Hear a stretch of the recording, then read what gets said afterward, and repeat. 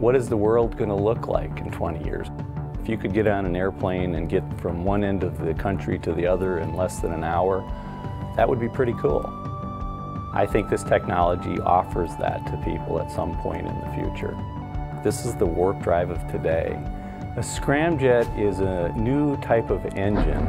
The scramjet engine functions by compressing the air with the shock wave as you move through the atmosphere. And so as it's compressing the air, it's compressing the fuel in the air, and then it ignites it, releasing heat and energy, which is then expanded out the back end through a nozzle. We light the scramjet engine when we're flying at about Mach 4.5. It's akin to lighting a match in a hurricane and keeping it lit. Mach 5, you're traveling.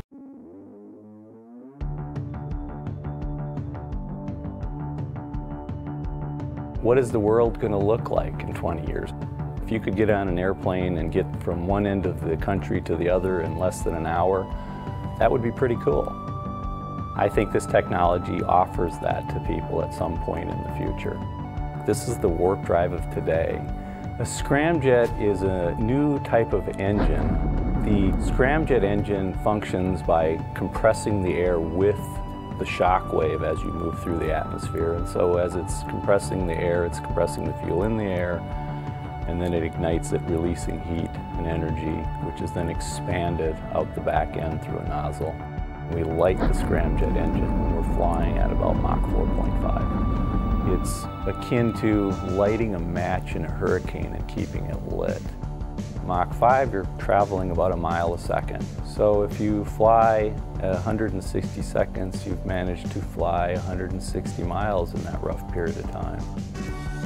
Access to space, it's another piece of that growth path. It's the golden ring in space access and transportation. I think X-51 is one of those type of technologies. It's a turning point in technology. You will look back in the history books, I would suspect, and this will be one of the technologies that will make that transition to a new world of travel. I am told on a regular basis that you can't do this. That's actually a challenge that I like to take. We don't believe in impossible. We believe that anything is achievable if you set your mind to it. It's back to doing something nobody's ever done before.